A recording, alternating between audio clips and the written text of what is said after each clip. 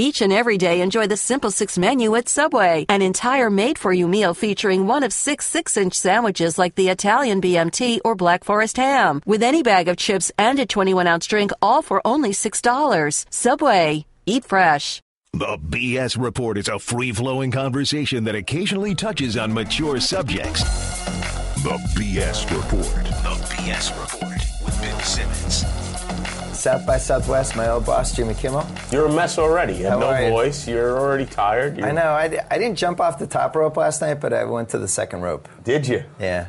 We lost track of you somehow. I was trying to get a hold of you. And I didn't. Yeah. you were at a bar that I drove by, and I said, "Oh, well, maybe we'll meet Bill at this bar." But then they had a sign saying that I stuffed my skinny jeans with a sock. Yeah. Or Why something. did they do that? I thought that was like friendly, but apparently it wasn't friendly. I don't know. It was friendly. I thought or it was not. like somebody who was like your buddy doing that. I just want to know how they know that. That's really what I. By the way, that's a beautiful picture of me. Thank you very much. You're welcome. To whomever put that together. I look like. I look like here. Yeah. It also looks like they glued my head on somebody else's body there. We did actually. That's what we did. Ryan Seacrest's body or something. So you're back here for the second year. Yes, you were I here am. last year. We were here you for did a whole another week week of shows. Yeah. Same theater. You liked it so much. I and loved really, it. it's all about the food. That's the only reason you do No, it. it's not all about the food, but it's 90%? primarily Yeah, about okay, the 90% food. Because about I'm the not big for parties or sponsored events or that kind of thing. But the barbecue here is unbelievable. Not just the barbecue. You know, the breakfast tacos, I think, is what I'm going to focus on this year. Because the breakfast taco, it sounds like, you know, the same thing you get every place. But first of all, the tortillas themselves are puffy, which is really nice. Yeah. There's a real puffiness to them that I don't know why we're being cheated out of in L.A. We have these flat tortillas. And then, secondly, it's just like they will actually, like, kind of, they'll smoke the beef that's in them. The beans are better. Everything's just better here. Egg frittatas, that's another one they have here. Really? I haven't had that yet. Egg frittatas. And they have a little side of salsa. They call it egg frittata because a frittata is egg, so it's somewhat redundant. Maybe I should have just said frittatas. You just had Obama. I did. I had Obama. That's the biggest guest you've ever had. I've made that decision. You think bigger than Oprah? Bigger than Oprah and bigger than the Armenian comedian. Those are my top three. Yeah, well, Clinton, too. You know, I guess he'd be right up Clinton. there. Yeah, President Clinton was on the show. I still think when we had Britney Spears the first year, at the time, how famous she was, that's got to be like in the top 7 or 8. Yeah, you remember that She night? was huge. She was so big that year. I mean, she's still pretty big, yeah, but that was a crazy thing. Yeah. She decided that night, I don't know if you remember, that it would be funny to come in on a stretcher. Oh, yeah. Because she had injured her leg and thought everybody knew that, and so she was carried on a stretcher and nobody knew what the hell was going on. Yeah. I remember you introduced her and she didn't come out right away, and for like 4 seconds you had a look of your face of real panic. Yeah, the show Like, was live at the time, and that was... Britney Spears! And then it was like one of those. And then all of a sudden she came out on a stretcher. Yeah. Sometimes people don't come right out. Well, we had the best one ever was when Ralphie May fell down the steps. That was great, yeah. And You fell, too. That was pretty good also. I just tripped. You stumbled, yeah. I stumbled. Yeah. He fell. He tumbled. Yeah, and what does Ralphie weigh, you think? 350? Yeah, maybe, no, I think more than 400? that. I think that's generous. It was the greatest moment of Sal's life. But then Ralphie May said it was intentional and he did it for comedy or something. Yeah, that was not, there's no way that was true. There was no way it was intentional. And we debated that for the next 9 months, I think. But As we fixed the stage. I figured out that the world is divided into two kinds of people. Yeah. People who think it's funny when someone falls and people who don't. Who feel bad for them. Yeah. Right. And it's very interesting. I think the people who don't are better people, but they're also no fun at all. And they ruin you. You know, it's just like, oh, I was enjoying that fall, but now I feel bad about it. Somehow you've surrounded yourself in your life with all people who are in the camp of people who think it's funny. No, my wife would not think it was funny if Seriously? somebody fell. Yeah, no, she wouldn't. Yeah, she'd feel bad for them. So maybe she's the yin to I've your surrounded yang. myself with males that think it's funny Okay. if somebody falls. Maybe 1 or 2 that don't, but most of the females I know would not think it was funny. So Obama comes on, you know, for about a week. Yeah, we knew for a week. But there's always a big chance that he's going to cancel. In fact, I think he canceled 2 or 3 times. We'd not announced it, so nobody knew. But he was set to be on our show 2 or 3 times in the past, and then something big happened and he canceled. Would you wait, like 24 hours before? No, we announced on Monday, and he was on Thursday. How much security? A lot of security, more than even usual we have at the show. Really? You know, I've never told this, but the night Bill Clinton was on the show, we had a similar amount of security, not as much, but there was a lot of security. And our security team, of course, is top, led by Guillermo, and we had Secret Service all over the place and LAPD all over the place, and they had the dogs going through and the whole deal. So I'm in my bathroom, and I come out of my bathroom, and there's a guy in my closet, my dressing area, and he's a young guy. I figure he's a PA on the show that I haven't met yet, or an intern or something. And I said, "Can I help you?" He said, "Yeah, I have a CD for you." And I said, "Oh, it's okay. You can leave it on my desk." And then I was looking at him, and I thought, it's weird that he's here in my office. I have an assistant out. And I said, "You know what, actually, when you have stuff like this, just leave it with my assistant. You don't need to bring it into me." He said, "I wanted this to make sure this got to you." And I thought, okay, this guy doesn't work here.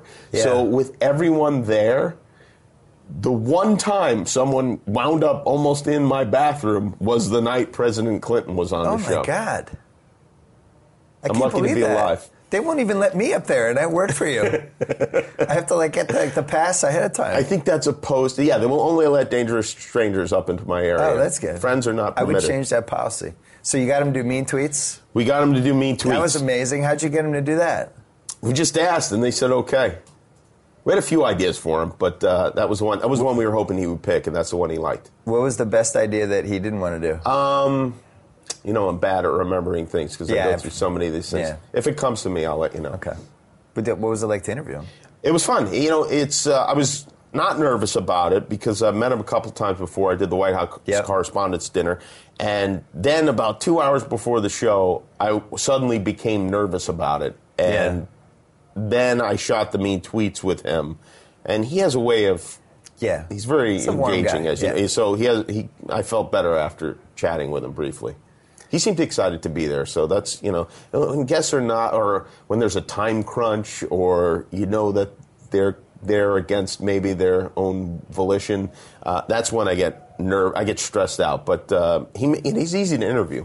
I was going to say, do you even still get nervous with guests? Like you did 2,200 shows. Rarely. Yeah. Every once in a while, though. It's not about the guests necessarily. It's that there's going to be a lot of focus, and when you interview a president, everything gets picked apart. So sports are like that in a way, too. People pick it apart in ways they don't with celebrities when you have an athlete on the show. Did people pick up on Friday? Were people picking apart the interview, or did they gravitate toward the mean tweets? They seem to be entirely focused on the mean tweets. Yeah. I thought that was a smart move by him. Yeah, I think so too. Yeah, why not? It made him seem like kind of a regular guy who... But I will tell you, we had a big list of tweets that we sent. And of course, there are a lot of mean tweets about Obama, and we sent it to his people, and they helped us whittle it down. And then when we got him in the chair, he looked through them, and he's like, there are many meaner, we need meaner tweets than this. But at that point, it was too late. Right, you got in the list? Yeah. A lot of celebrities, that will happen. They'll sit down and they'll go, oh, there are meaner things in this. Why? But through publicists or whatever, it gets watered down a bit. You came to Twitter, what year did you start? 87? Yeah. You were one of the first ones. I have no idea. I don't know. It was well after everyone else. You're like me. You go on Twitter binges. Like, you're not on it, and then all of a sudden you'll get fired up about something and get on it. But if I have a little bit of free time, and the other problem for me is if I have something really great, I want to save it for the show. So yeah. But you did a PSA about the vaccination people, anti-vaccination people. Yeah, right. And some of them did not like the thing. Yeah, you got in the social media vortex of the hate vortex. Still, it goes on. Listen, I do feel sorry for a lot of these parents that think vaccination caused their child's autism, but there seems to be no credible evidence supporting that. And on top of it, I think it's a bad thing for people who are trying to figure out what does cause autism, because it shifts the focus from what it should be on. And, I have a daughter, and, if you have the measles, somebody has the measles, there's a 90% chance the people around them will become infected with the measles. It's not It's not something where you actually have to touch somebody. So it's a big deal. And I was thinking about it, and I'd heard about a couple of people in my life who were debating as to whether they should vaccinate their kids, and I was yelling about them at them about it behind the scenes, and then I decided to say something about it. It seems like your show's starting to evolve a little bit more toward you weighing in on topics beyond just like the typical late night topics. I'm still drawing penises on things. Well, that's good too. All the time. I'm glad you're doing that. But you're becoming a little more outspoken, which I enjoy, because that's what you're like in your personal life. Yeah, I guess would say so. You're outspoken. If there's something, you have opinions on things. I do have opinions on things. If there's something that moves me, I will talk about it. It's just typically it's something that is not like these receipts at CVS. You buy one thing, and I mentioned this to Obama, asking him to do something about it. He seemed to think I was kidding. I was not. But you buy something at CVS or Rite Aid or one of these stores, and you get this receipt that's like ribbon twirling, And I just think it's, I don't know. It makes sense to stop doing that. Yeah. You're barely conscious right now. No.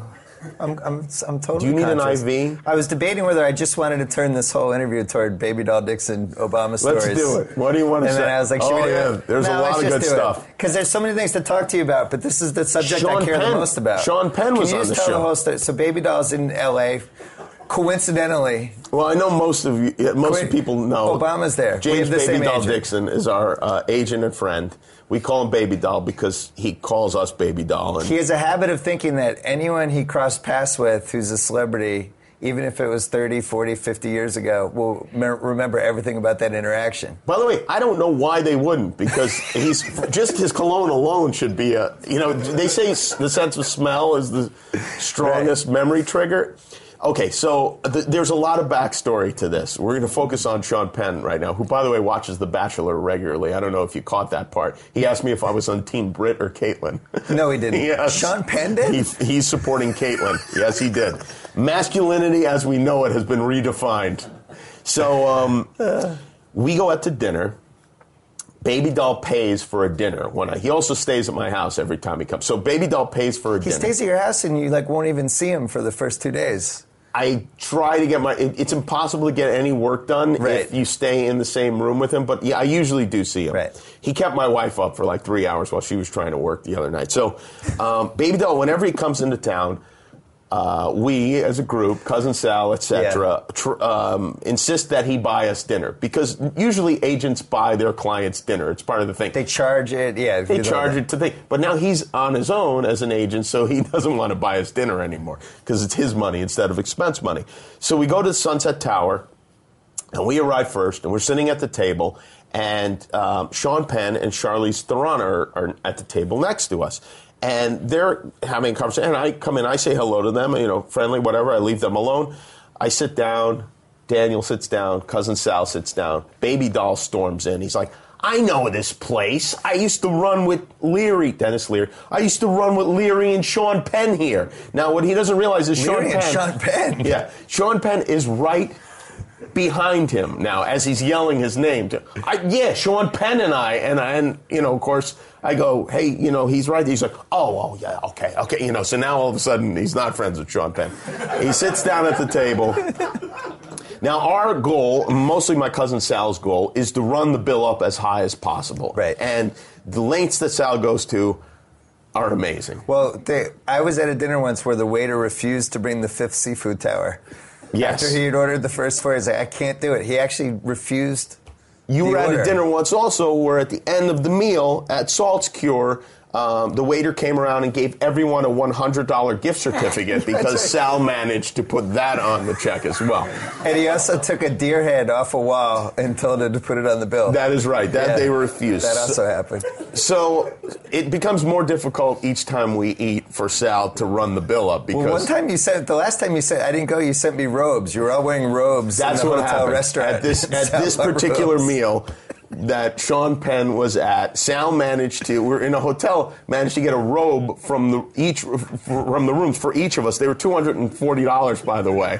And so Dixon then gets the bill, and he's examining it. He puts his glasses on. He's like, what's going on here? He's looking around, and then he looks up, and we're all wearing robes.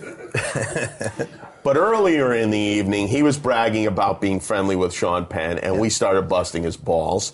And Sean and Charlize left, but as they left, Sal's really giving to him. He's like, let's go outside. I'll tell him. He'll confirm right now that we're friends. So they go outside to the valet, and they just miss Sean Penn. And this has become a big topic. So now, with Sean Penn coming on my show, Sal has to march Dixon into the dressing room to once and for all determine whether he knew Sean Penn or not. And, of course, Sean Penn has no memory of Dixon. He said, I barely remember Dennis Leary. He was joking. But he said he didn't remember the 90s. Over and over again, Dixon's like, did you or did you not drive a Ford Mustang? And Sean Penn's like, yeah, I did. He's like, there you go. That to him was evidence that they were friends. Anyway, it's uncomfortable, and Dixon winds up bringing all sorts of things that he shouldn't bring up in front of these publicists, and then finally one of the publicists says, this is getting uncomfortable. Even Sal is uncomfortable, That's impossible. I know, it seems impossible, but Sal was uncomfortable, and they leave. And so then Dixon turned his attentions to President Obama. Why not? He was going to force himself into that dressing room, even though he's met Obama somewhere in the neighborhood of 9 times. I mean, he's Jon Stewart's agent. Yep. He's Stephen Colbert's agent. Obama has been in his presence many, many times. He's going to force his way in, even though security said he can't go in, even though our staff has told him not to go in.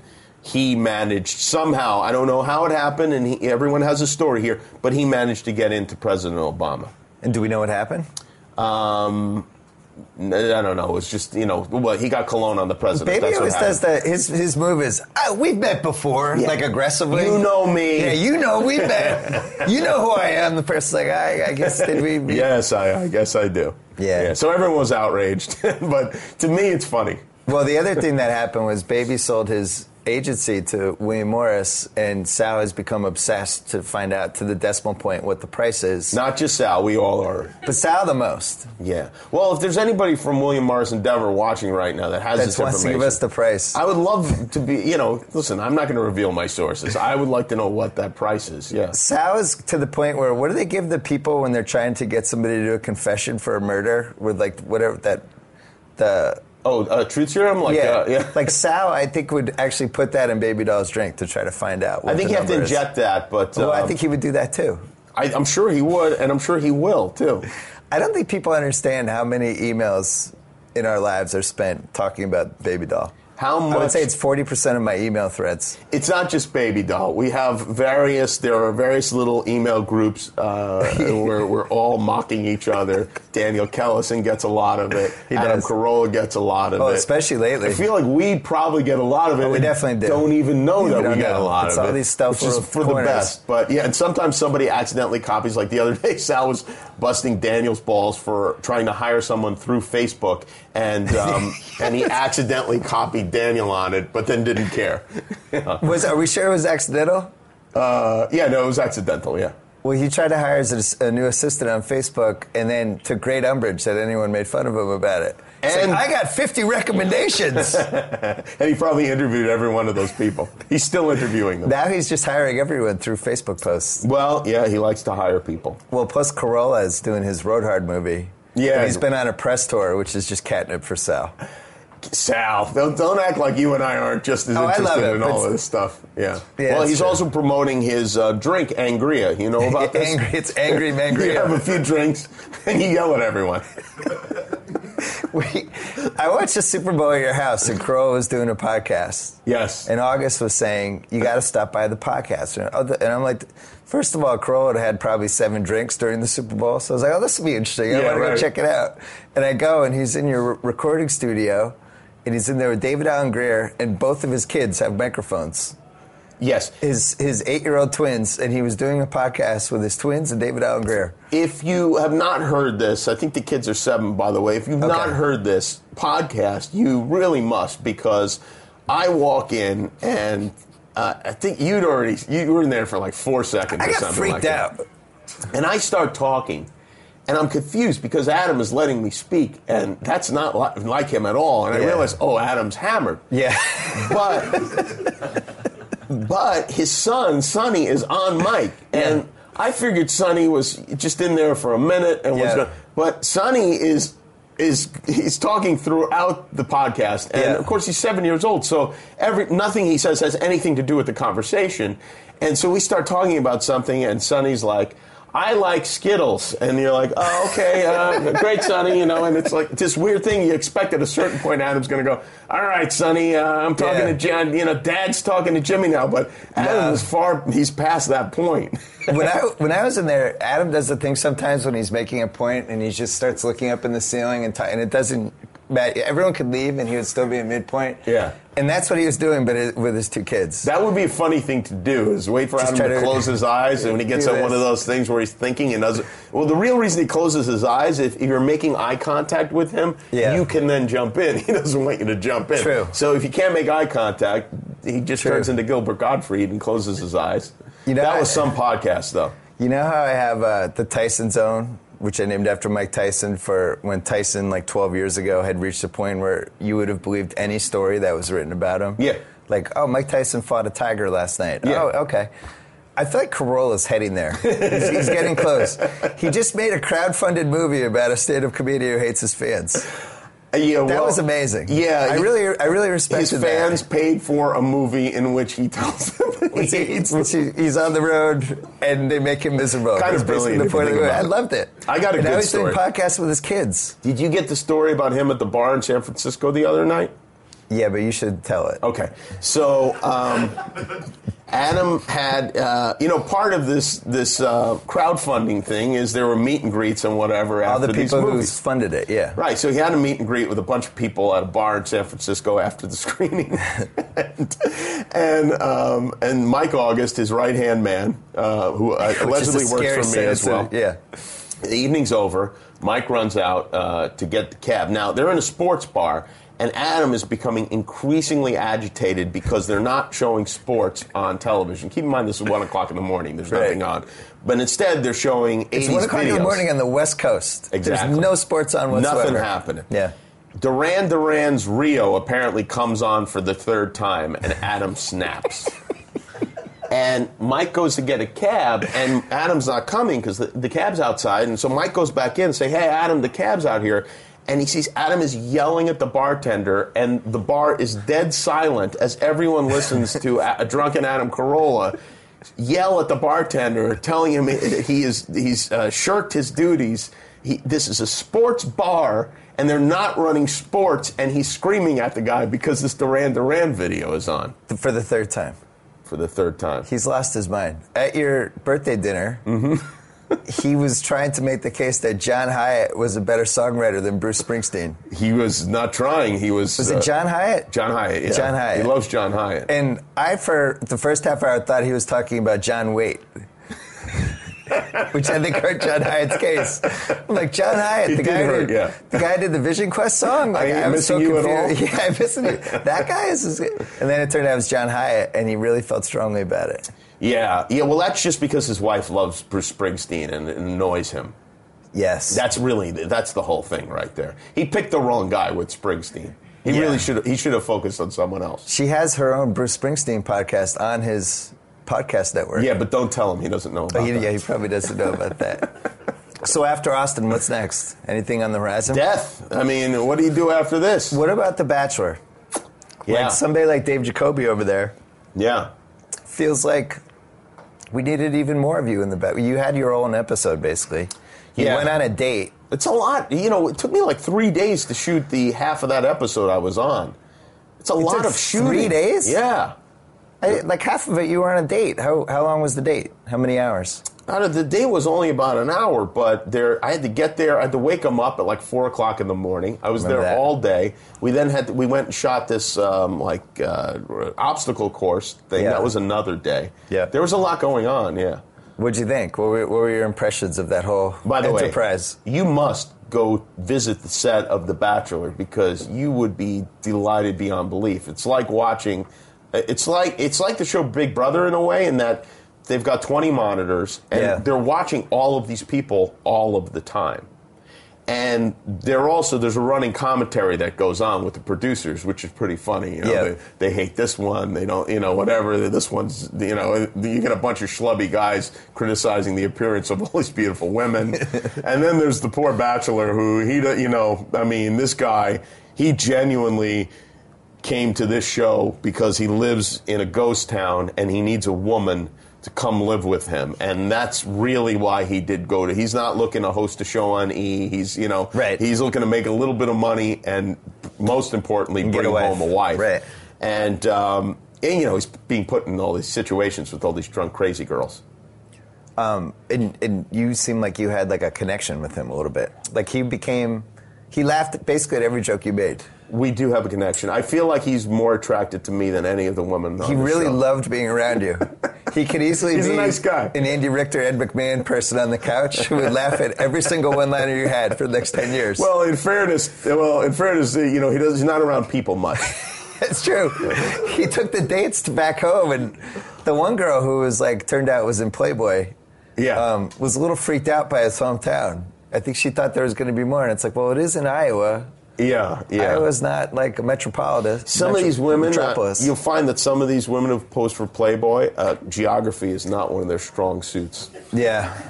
That was an awkward episode when she broke the news to him she'd been in Playboy. He told me off camera it was even more awkward. Oh, really? Yeah, like they wanted to shoot him watching her Playboy video, and he's like, I don't know, this is weird. This is uncomfortable for me. I'm not going to do this. Because it wasn't just topless. Like, it was the whole package. Yeah, well, to it's get my Playboy. drift. Yeah. I mean, it was just a weird thing to spring on somebody.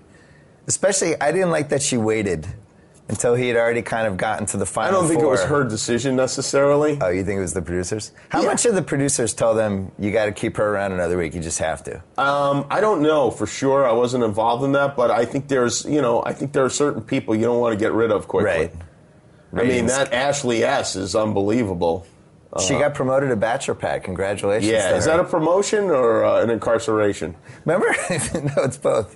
Remember you had what's that thing when you do the upfronts? Yeah. And I saw Paul Lee there, and I went right at him about how he didn't bring the Bachelor Pad back that summer, and he thought I was kidding for about 5 seconds, and then it gradually dawned on him I was completely serious. Well, they did. He's like, what are you doing? How can you not bring this back? Now they did a back. great thing. They the woman who ran ABC, Ann Sweeney, apparently did not like Bachelor Pad and did not feel like it should be on the network. Yeah. And, of course, it was popular, and they were missing it when it was gone. Yeah. So they just changed the name to Bachelor in Paradise. And that's like when people weren't supposed to know that that's... show. Like, what's the difference? The show's exactly the same, right? I mean, it's just them in a tropical location. Did you make your Dancing with the Stars pick? No, I haven't. I'll make it on. Well, I probably won't because we'll be in. You're batting like 80%. Well, the truth is, I'm batting like 55%, but they're not even money. It's I'm picking amongst 15 people. So yeah, but you have a strategy though. You look for certain things. Of course, I have a strategy, but I have to tell you, I think I've won like maybe $20,000 betting on Dancing with the Stars. For real, I'm not kidding. I won $8,000 last year. And we just won on Birdman. Yeah, we won on Birdman. We won $15,000. The good news is Sal is ready to work any bet. Make sure that it can happen for us. Of course. Well, that's why he's there. I sent that whole thread that day about the Oscar odds, and Sal just snapped into motion.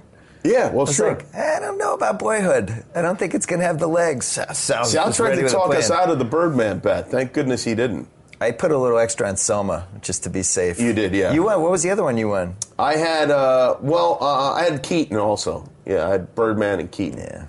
Yeah. Who's the best guest in Austin? Well, let's see. Oh, we did something fun with Matthew McConaughey. I tweeted asking a local business if you want us to make a commercial for you. Matthew McConaughey and I will make a commercial for you. Oh, that's excellent. So we got a lot of people that asked us to do it, and we picked one. And it's a funny, I'll reveal on Monday which one it was, but it's pretty funny. It's this local business, and Matthew McConaughey and I shot a commercial for them. Are you aware of this whole subculture of kids like under the age of 9 who don't really watch cable or satellite anymore? Like my son who's on the YouTube app. Put that number much higher than 9, by the way. My kids, when they were at college, I was like, hey, what about cable and what's that cost? Like, we don't need it. We have computers. The way YouTube works, or at least the way he uses it, like if you watch just one of your prank videos, it comes up on some screen, but then like your next 4 will come up, and it just kind of never ends. If you like he knows how to spell your name, which is kind of a credit for him because he can't spell anything, but sometimes it's like whatever. And you put one in, and it just never. And he'll just watch them for like 3 hours because you have a lot on the internet now, and little kids love seeing other little kids get super upset about stuff. Yeah, seeing people get pranked. Yeah. And it's just, now you have this whole body of work. Fortunately, I have the same sense of humor as a 5-year-old. Yeah. When my son sees you next, he's going to freaking tackle you. Oh, really? You brought them so much joy. The one with the I ate your Halloween candy. Oh, yeah. Kids love that. Oh, my God. It is like the all-time wheelhouse. Well, kids it's funny because I think it really rings a bell with kids because it's the first thing they ever earn. If you think about it. Yeah, it's true. I'm walking around, I have a bag, I'm in this costume, I'm asking, I'm collecting, I have it now, and then it suddenly gets snatched away from them. I have an idea because I think there's other ways to do things that appeal to him that might work in your show. One of the things is weird androgynous guys talking in helium voices. I don't know if you want to work that in, but yeah, that's a big hit in our house. On Minecraft? Yeah, something like. And then the other one is anytime somebody walks in a door and a paint bucket spills things on them. Oh, I like that too. Huge hit. Yeah. If you want to make that a franchise for Sal. That's one of those things that, like, just kind of, just from a physical standpoint, it seems like it rarely works. I've done it a couple of times. I mean, it works. Where it actually hits the person. That's Sal's best. That's for Sal. That would be the best way for it to go. Yeah. My son does the pranks. He likes the pranks, yeah. And then just searches and stuff. One of our most popular pranks that we have many, many millions of views on is where I tricked my Aunt Chippy. I told her my cousin Mickey was pregnant and she was having a sonogram. Yeah. And so this was the meanest thing you've ever done. No, I really think it was. Really? Yeah. So my Aunt Chippy, who's 75 years old, has never seen a sonogram before. Yeah. It's like a big day for her. She's going with her daughter. It's like big day for mom-daughter bonding. Cigarettes in the car on the way over, the whole thing. So we set this office up, and we have my friend's wife plays the nurse, and she gets in there, and we, instead of the sonogram in the video, and this is something that I've been planning for almost a year. I was waiting for someone to get pregnant again. In the sonogram video, we replaced it with video of an infant, like one of those like Ally McBeal babies doing jumping jacks. And look, and she believes the whole. She doesn't know what's going on, Right. And then eventually the baby it becomes twins, and she's like, "What?" And she's like, "Oh, it looks like you're having twins," and they're going crazy. And then the twins' faces, my face and cousin Sal's face on the twins, and that's when she realized. That's when she realized she'd been had. Yeah. Well, not even then. It was when she was still confused until we burst in dressed like doctors. There were tears, though. Of course there were tears. You edited out the tears. Yeah, I have to edit out the tears. It ruins everyone. 75-year-old tears. Comedy killer. I told her, stop crying. We need to air this. She's all right. Does she just live her life in fear that you and Sal are going to torment her with hidden cameras? I hope so. I feel like that's what you've We achieved. penetrated so much of her personal life. When I talk to her, I make mental notes. Like, I knew that she started ranting and raving about people that come to this country and don't learn to speak English. My grandparents came here from Italy and they learned to speak, whatever. Yeah. So I make a mental note of it. I know she, so then when we had her house painted orange and green while she was out at work, painted her house completely orange and green, including the shrubs and everything, I made sure that the workers who did it pretended they didn't speak any English because I knew it would make her extra crazy. Right. She cried then, too. We infiltrated her ceramics class. She's recently gotten into ceramics and painting these plates and whatever that she decorates and then gives to people for their birthday. She didn't think you knew about it? Or? She knew I knew about it, but she didn't know that we sent former wrestler Gene LaBelle there to pretend to be a student. And he started bragging about his nephew. He was like a city commissioner or something like that, trying to get her to start bragging about me, which she never did. But he's smashing plates and stuff and getting her crazy. Everywhere she goes, we try to be there.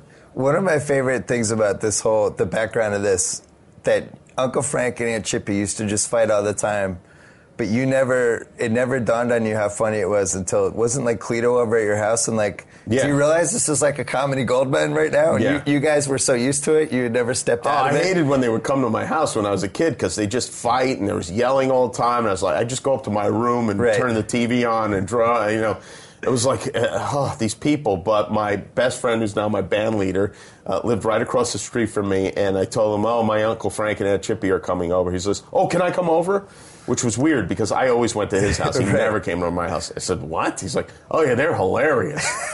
My sister once had a party. My parents were out of town for the weekend, and my sister had a huge party that got out of hand at my house.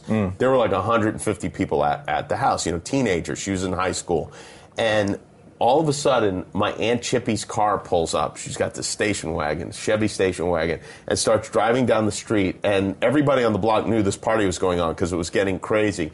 And Cleto lived across the street, and he sees Aunt Chippy's car, and he's like, oh, my God, this is going to be great. And he described it as this. It was like a shark coming down the street. The car slowly pulls down the street, and it had to be slow because there were so many cars and so many kids out in front of the house.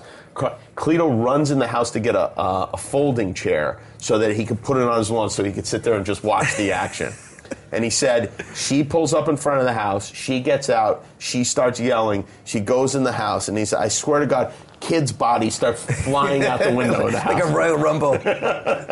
People just start flying out the window of the house, and it was clear in about 8 minutes. Well, I'm glad you've been able to capture the magic of that side of the family. Where are we going to eat while we're here? I'm not going to be here for that much longer, but you're the Prince of Austin. You know that you love the barbecue scene. You know it more than anybody. Yeah, I got a lot of good places. When did you lose your mind with barbecue? I mean, you always loved it, but when did you become obsessed?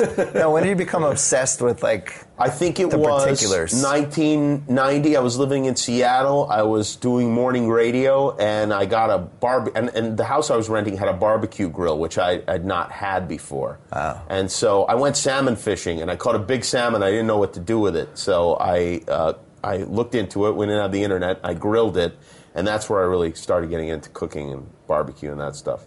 I don't want you to rank them here, but rank the best barbecue places. But there's a short list that you like. Yeah, well, I haven't eaten everywhere, so I don't feel comfortable. There are a few new ones that I haven't eaten. There are a few I just haven't had a chance to get to yet that I'm told are great. Like there's a place called Curlin, I think is the name of it, that I haven't been to. But top three, I won't rank them specifically. Franklin, La Barbecue, Micklethwaite. I think those are the top three. I haven't been to that last one. Micklethwaite, it's really good. They have very good desserts, too. And they have chicken, which they don't have at the other places.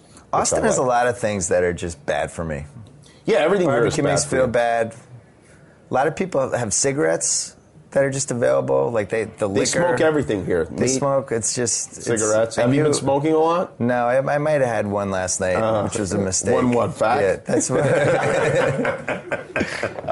You did say Bad Bill was or Fun Bill was here, right? I'd say he was threatening to come out. He never came out. Yeah, I've never met him. I'd love to meet Fun Bill. That hurts. That's right. You totally met Fun Bill. I have. That was Fun Bill. No, you've met him. He's come out. I want to meet Billy. That's the guy I really haven't met. Billy? Yeah, Billy. Oh, that's what my dad calls me. That's who I want to meet, Billy. Maybe Billy will come out tonight. He might. Billy's got an early flight tomorrow. Well, I could get you some cigarettes. All right. All right. You're done? Yeah. Go do some. I will. I'm going to go do everything. Talk show host stuff. Thank you very much. Congrats on your success. I hope you survived the trip. Thank you. We'll be back in South by Southwest after this. We're in Austin.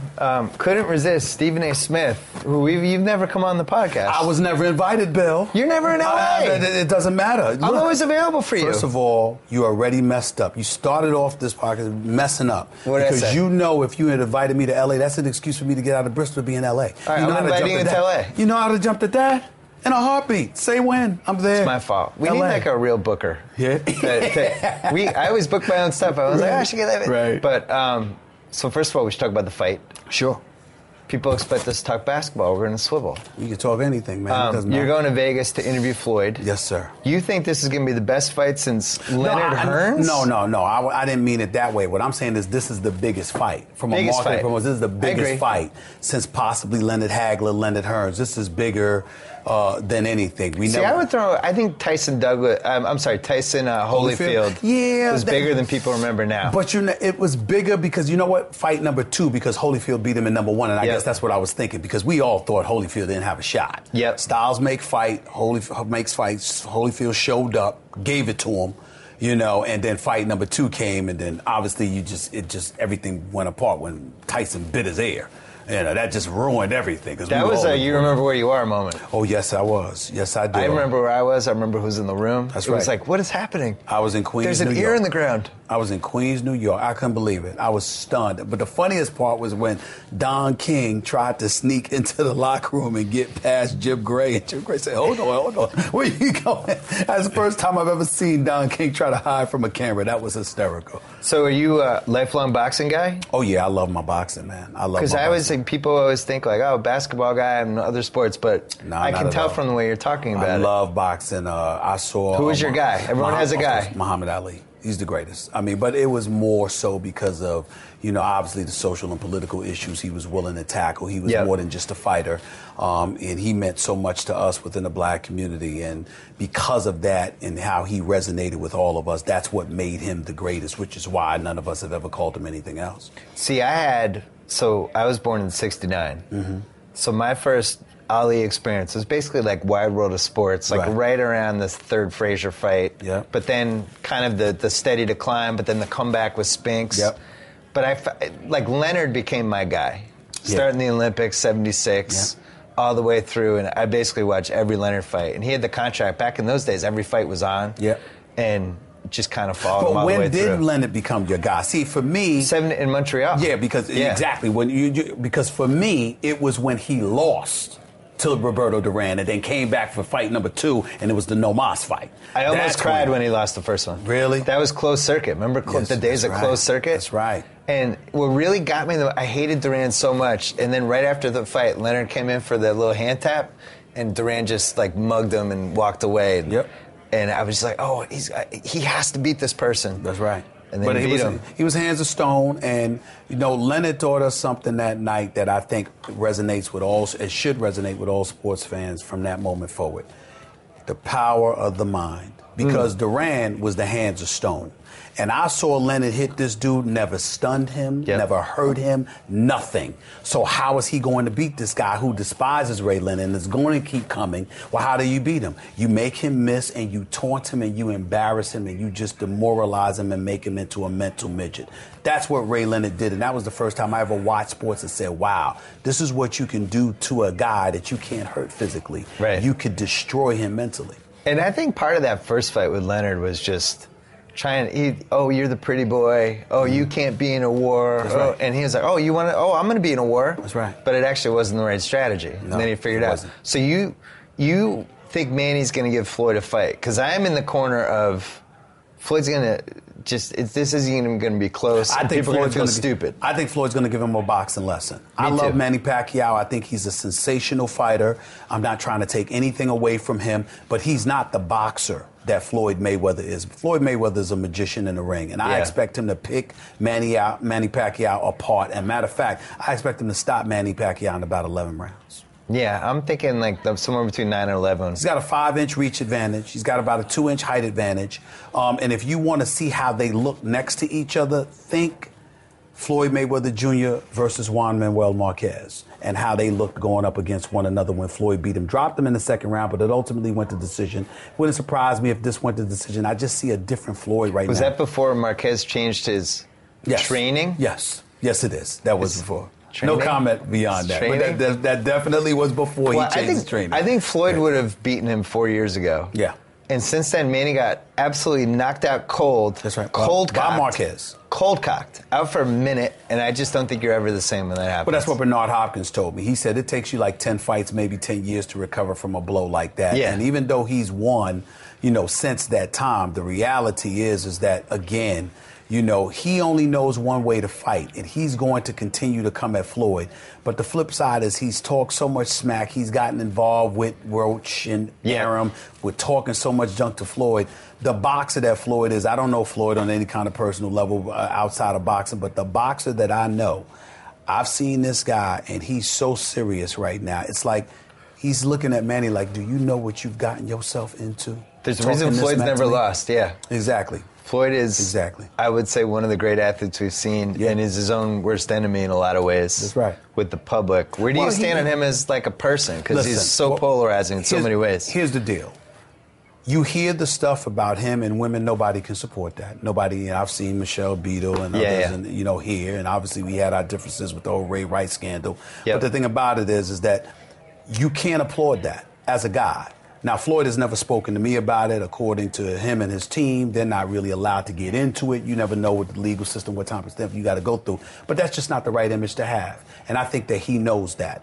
Also the way he treats the people in his camp and like. Well, the thing about it is, I'm around a lot. I've been around a lot of his boys and stuff like that. A lot of the people that work for him. And his attitude is, I'm paying you, I'm the boss. But then you have to lean towards what your environment is.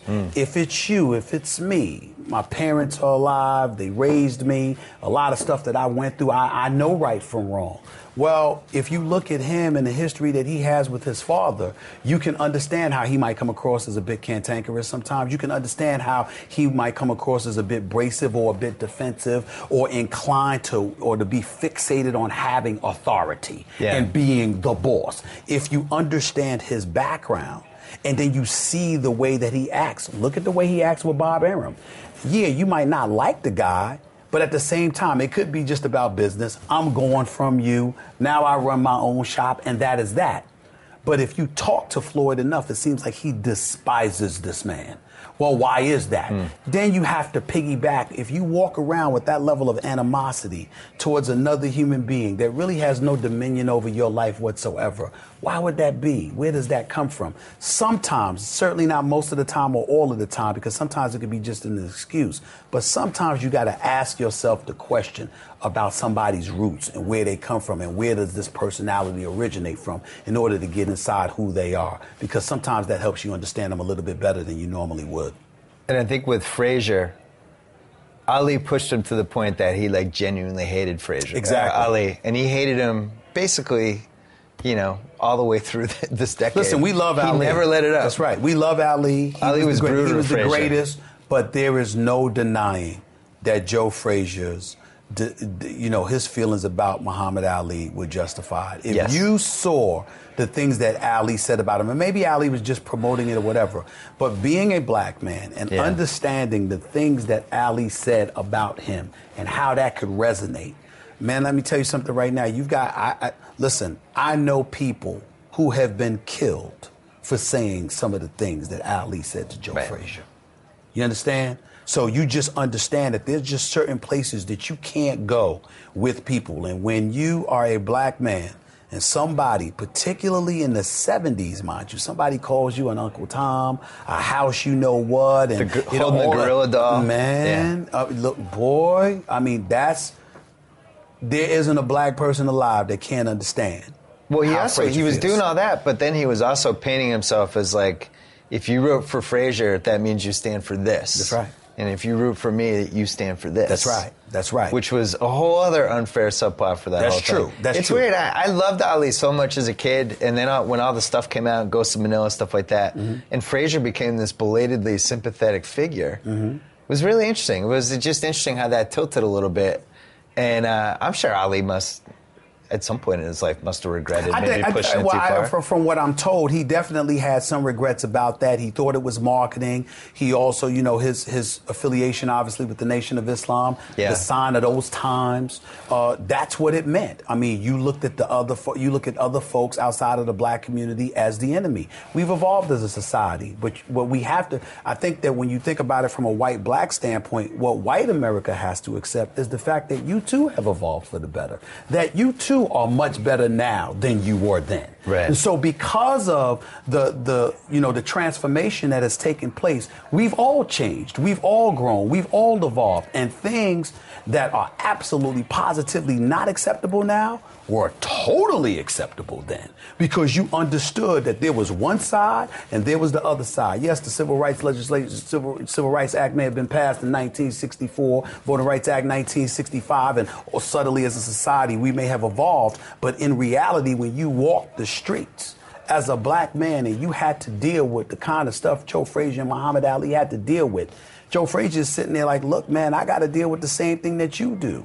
I'm just not a Muslim. I'm a Christian. So because I'm this way and I'm from the South and all of this other stuff, I don't have the history, even though Ali was from Louisville, I don't have the same feelings that you have because I'm not a member of the nation. And Ali didn't appear sensitive to that. And as a result, putting that spotlight on Frazier, it wasn't just Ali's words and Ali saying that about Frazier. Ali was inciting others to do so as well. And that's where the hatred can brew. When you walk in the streets and, you got other brothers and sisters in your own community looking at you in the same fashion that Ali is looking at you, and you're able to say it's because of Ali, then it justified the hatred. We understand a different side of Ali because Ali was fighting the system, the man, and all of this other stuff. But in terms of Ali Frazier, there isn't a black person alive that can't understand how Frazier felt. I wanted to ask about how you've changed on TV over the last 10 years, because it seems like there's like a thoughtfulness that I think was always there, but now you're not afraid to get there on TV. Maybe 10 years ago, it was a little more bombastic and a little more in your face, stuff like that. I remember the first episode you did with your show, you had Iverson on. I thought that was one of the best hours in the history of TV. I'd never seen Iverson like that. Yeah. And thank you. So it was there, and now it just seems like you're comfortable with it. Is that fair to say? Yeah. I mean, I'm watching this from afar. Well, number one, I'm more established, accomplished, whatever word you want to use. I'm comfortable in my own skin.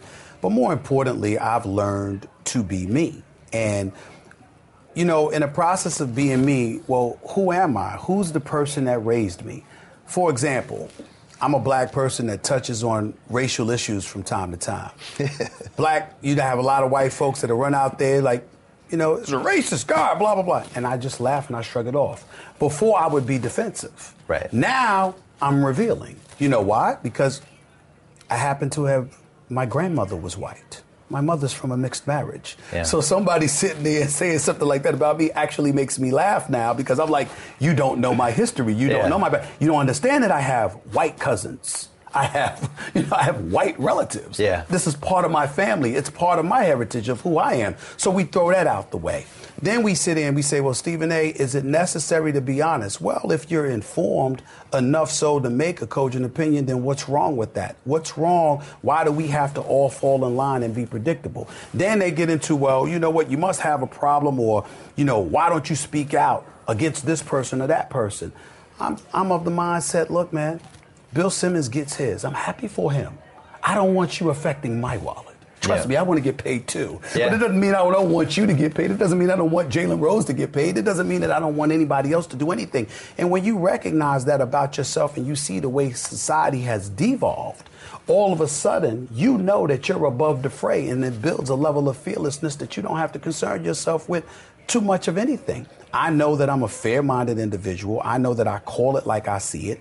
If I feel something as a black person, I'm unapologetic about it. But there are also things that I feel in favor of those who are not black. And I'm speaking out against somebody black. How come no one says anything then? So when you look at it from that perspective and you're able to deal with something as risque, for lack of a better word, as that, it ultimately lends itself towards you being fearless about most things. And it falls in line with who I am, because the one thing that I strive constantly to be is authentic. I'm not saying that I'm always right. I'm not saying you're always going to like what I say, but I do pride myself in being fair-minded. I do pride myself in being as informed as I possibly can be. And I pride myself in being a God-fearing, decent human being. I don't believe, that anybody you should walk around wanting any negativity for anybody.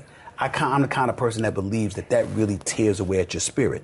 But if you do something negative, and this is my job to call you on it, then so be it.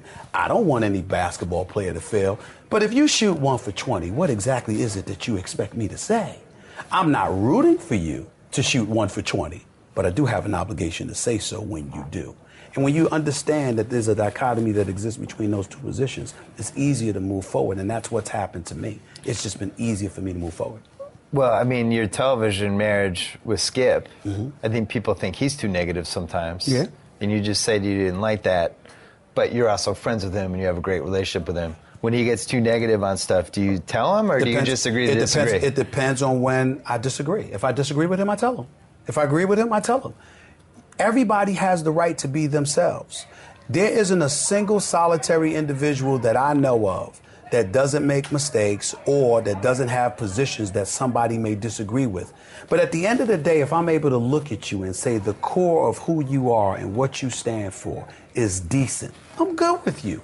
I know how, as our President Obama would say, there's a difference between disagreeing and being disagreeable. And you got to understand the difference and totally be okay with that. There are some things that I've seen that I didn't like. I remember when Michelle Beadle sat here with you and you asked her about what she had said about me with the whole Ray Rice fiasco. I don't run from those topics. My issue is attack me all day long for misspeaking, but don't treat me like I'm Ray Rice and I put my hands on a woman, because I've never put my hands on a woman. Right. I didn't do that. So let's understand the difference, as opposed to going off as if I'm guilty of such a thing. Because now we're going into a different realm.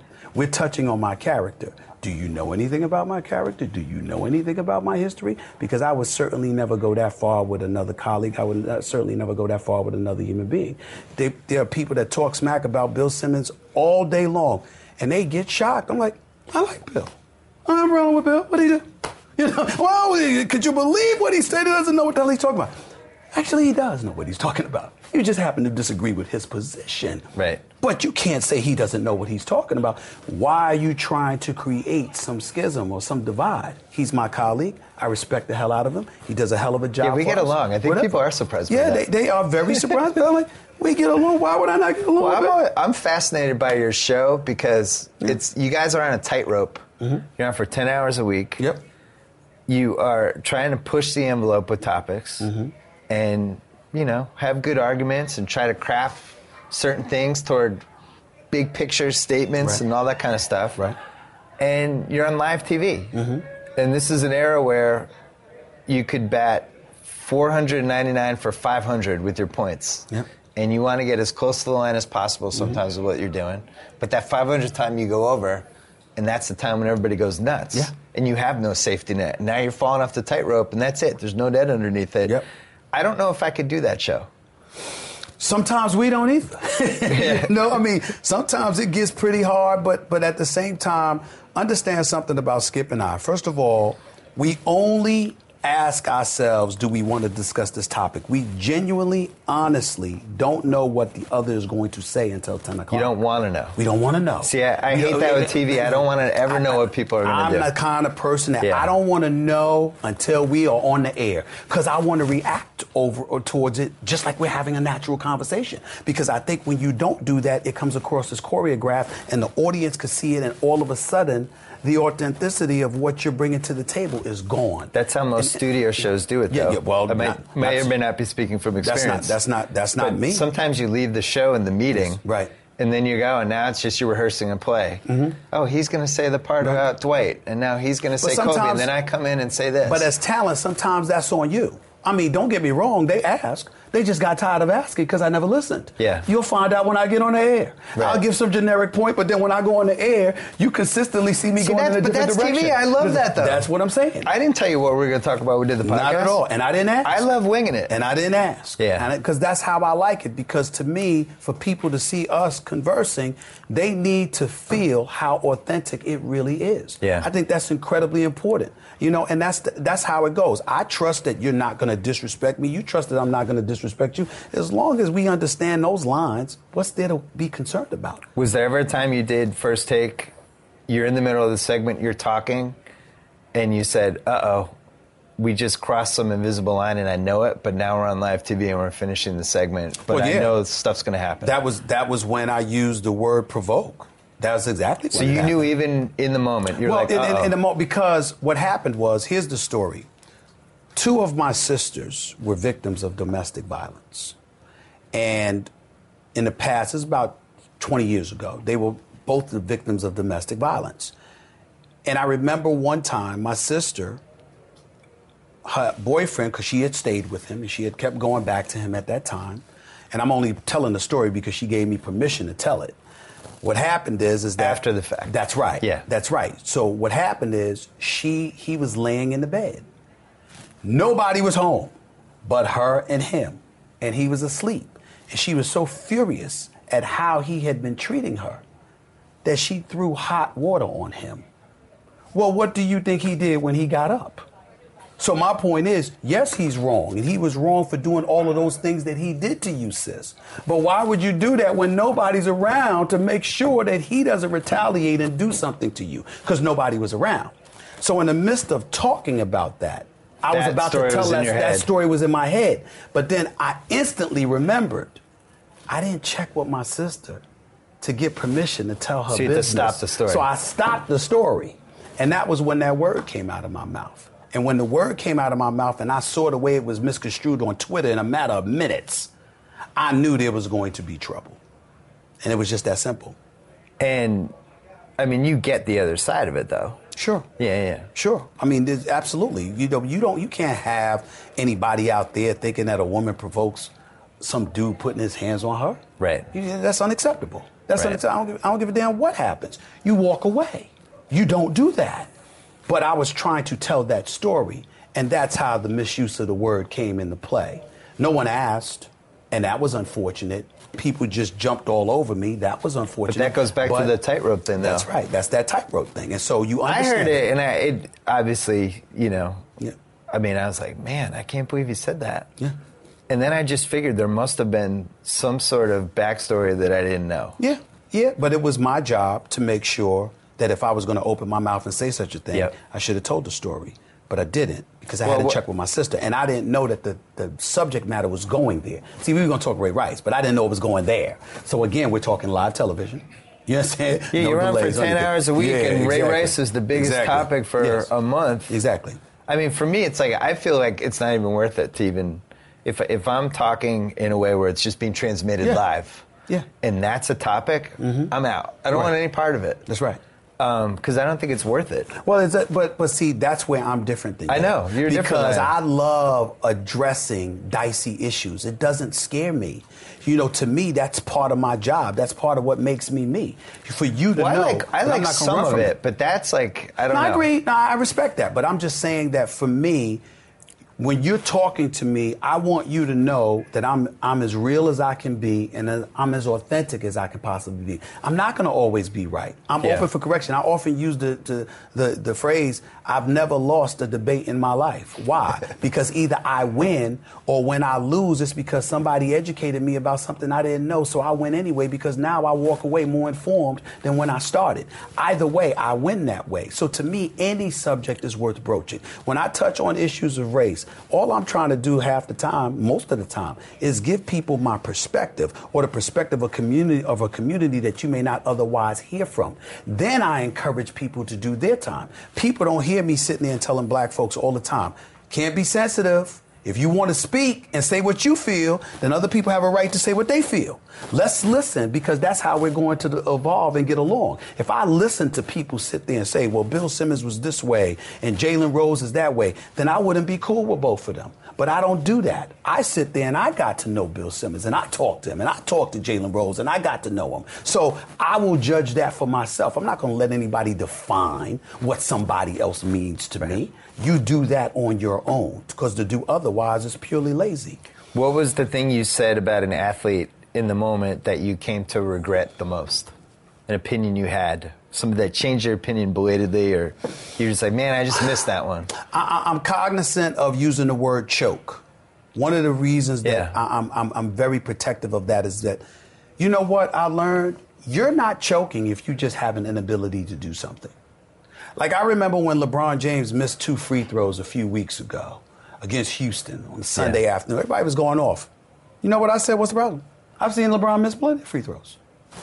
He ain't Ray Allen. He ain't Steve Nash going to the free throw line. Yeah. He's LeBron. He's in the make 4 or 5. He might make 4 or 5, but most of the time it's less. It's more towards 75. Sometimes in his career it's been 73. You know, I look at it from the perspective that whatever your gift is, if you're doing something great and then all of a sudden the pressurized moments arrive, when palms get sweaty and behinds get tight, that's when I'm looking at you as choking. But if you're doing something that you customarily do no matter what, to me that's just your ability or lack thereof. That's not choking to me, and I'm cognizant of that. Isn't it fair to say LeBron didn't look right the first 2 months? No, he didn't. He looked weak. That paleo diet or whatever he was on. He was playing below the rim. Yeah, he didn't look like himself. But those 2 weeks off in South Beach clearly helped him. No question. R&R. That's why I can't vote for him for MVP, though. Yeah, I agree with you. The MVP can't go on a vacation for 2 weeks. He can't go on vacation for 2 weeks. I think that Steph Curry, James Harden, what he's been able to do without Houston, Russell Westbrook, the way he's carried Oklahoma City as of late. Davis is in there. Davis is in there. Yeah, they got to make the playoffs, though. But Anthony Davis is big time. But those would be the guys. It wouldn't be LeBron this year. But he is playing on another level. Are you have to be on the best team MVP guy? No. Or are you just who had the best season guy? Well, it's not just. It's neither. You have to make the playoffs. I can't give you the MVP if you're on the outside looking in the postseason. In baseball, I can see it, but not in basketball. If you don't make 5 guys in the court in basketball. Totally agree with you. Yeah. If you make the playoffs, however, then you're in the mix. Now I'm looking at your abilities and how you got there. Yeah, I think Harden's been the most valuable. So far, just because if you pulled him off that team, I don't know what they have. Yeah, that's true. But then when you look at the way he's played over the last week, and you look at the way that Russell is starting to drift. And so if Russell Westbrook, obviously we're not talking about his recent performance against Chris Paul and the Clippers, but if Russell Westbrook continues to play the way he's been playing and Oklahoma City makes the playoffs, I don't know how he could be denied. But if Golden State wins 68 games, Curry's going to win the MVP. Well, I was getting ready to go there. I'm saying that if James Harden tails off and Russell Westbrook's a roller coaster, then Curry gets it. I think he gets it anyway if it's 67. If they're 67 and 15 or something. That's true. History says the best guy in that team's going to win the MVP if he had a good enough season. And he did. His stats are great. You're right. Westbrook, though, I mean, this Durant thing. Mm-hmm. Look. Breaks his foot. They said 6 to 8 weeks. Comes back in 6. Never totally looks right. He doesn't look right. They have to take the screw out and put it. We're going to reevaluate in a week. Then it's another week. Yeah. Now he's going to be back, we think, in 1 to 2 weeks. It's like, I don't like any of this. I agree with you. I totally agree with you. But I will say this to you. You need 2 superstars, or you need a superstar and a star to win a championship. I understand Detroit didn't have to do it when they beat the Lakers back in 2004. There was no superstar on their squad. But that was an aberration. You got a guy like Russell Westbrook. Don't think for 1 second that you could live without Kevin Durant and win the chip. That's not going to happen. Can we talk about that 04 Pistons for a second? Yeah. Because that's the go-to example everyone brings up. Mm-hmm. As you said, not only was that an aberration, I think it was a mega aberration. Because think of all the stuff that they had going on that year. You had the weird Peyton Malone thing. It was basically a 4-man team. They gutted their bench. Right. Malone got hurt at the worst possible time, which nobody remembers. Yep. Kobe had all of his stuff coming up. Him and Shaq weren't talking. Well, that was the whole thing. I mean, it was like that. It was too much friction. The Lakers were a soap opera, and that's what did them in. And they just folded. When it got to the point to fold, they were ready and they folded. There's no way on earth they should have lost To me, that was like a Tyson Douglas type thing. I agree with you. Tyson in Japan was ready to lose to somebody, and it happened to be Buster Douglas, who just put everything together for 10 rounds. I was sitting courtside, and I watched Kobe look away from Shaq when Shaq had 17-9 in the first half, had Ben Wallace on his backside, demanded the ball, was as aggressive as he had been all season. Is it game 4? I believe it was game 4. Yes, it was. 36 and 20. And Kobe just looked away from him and threw the ball in another direction. And I looked at one of my colleagues on press row that day, and I said, "You're like, it's over. It's over. You have to go. You have to catch a plane." Yeah. I'm officially inviting you to LA. Consider it done. Let's make it happen. South by Southwest, more from Austin coming up. Thanks to Stephen A. Mm-hmm. We're in Austin for South by Southwest. I don't know how this podcast hasn't happened yet. I don't either. We've circled it for years. We're cross country right now. It was never the right time of our lives. You don't know how many people have said that to me. We just couldn't, the paths couldn't cross. Mm-hmm. And then I was going to come on your show, and that never worked out either. Nothing ever works out with us. Timing, that kind of thing. But Rachel here Nichols, we are. my former colleague. Yes. Now not my former colleague. Now not my colleague. That's true. You have an excellent grasp of the dictionary. But I still feel like you're my colleague, because when you went after Goodell in the press conference. We're collegial. Yeah, when you went after Goodell, I was so happy. I went after it delighted me. An idea. Yes. I don't love that construction of I went after Goodell, because that takes it down a notch from what I think was more important than that. Yeah, but I've never been about the truth. It's not about petty. I understand. Look, that was a time, and then in the time since then, we want answers. And this is something I feel really strongly about.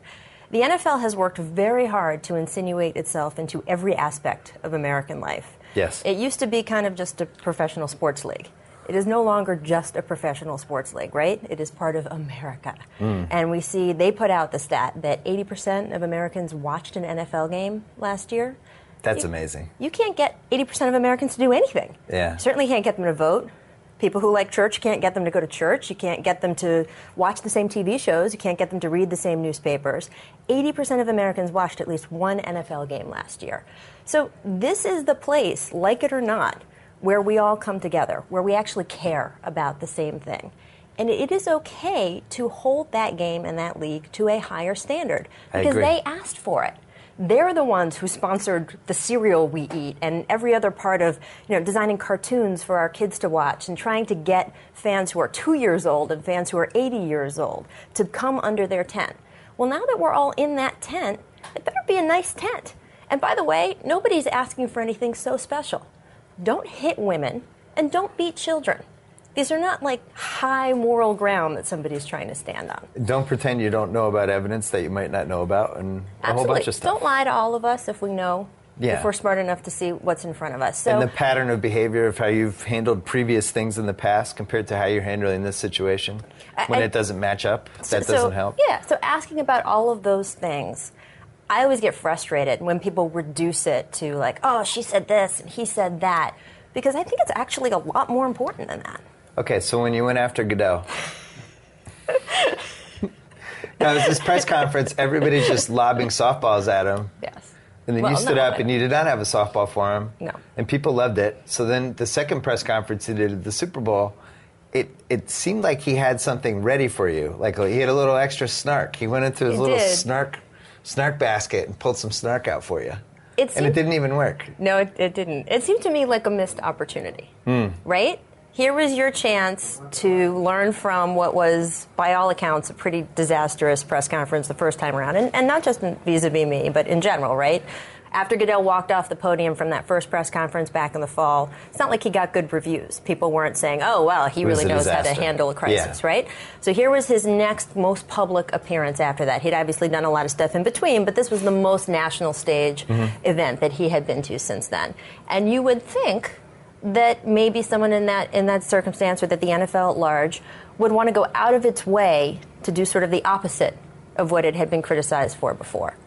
That didn't happen. And that to me is a missed opportunity. What kind of feedback did you get? Do you even care? I don't. I'm actually looking for the answer to the question. Well, you're on social, like you're out there. I like social media. I like. You know, it's funny. We were just talking to Charles Barkley. Yeah. Charles is here at South by Southwest doing a panel, how I remain relevant without the use of social media. Right. And I believe Twitter is stupid was one of the things that came out of his panel. Twitter makes you dumber. Right. Something like that. I love Charles, but I don't agree with that. I love the conversation on social media, and I love how it relates to sports because I think it has opened up our accessibility to athletes and the games that we love and all of that stuff. So I think that's good. I don't pay a ton of attention, good or bad, to what people think of the job I am doing because I'm pretty confident in the job I'm doing. Right. And you don't really need the feedback from people who have like weird numbers and names in their Twitter handles and all that stuff. I mean, look, it's nice when people say nice things about you, but I'd love them to be... And what I liked about a lot of the reaction to a lot of the conversation that a lot of journalists had around the NFL in the last 6 months is it seemed like a lot of fans believed in the overall quest for truth and the overall quest for them to do it better. There was plenty of radio hot takes, but a lot of it was about, hey, we want them to do better. And a lot of the feedback to me was, hey, you're holding them accountable. And I like that because I think that we should all want that. It makes one of the jobs you have is you work the NBA. And you're kind of floating in and out of huddles and pass along information.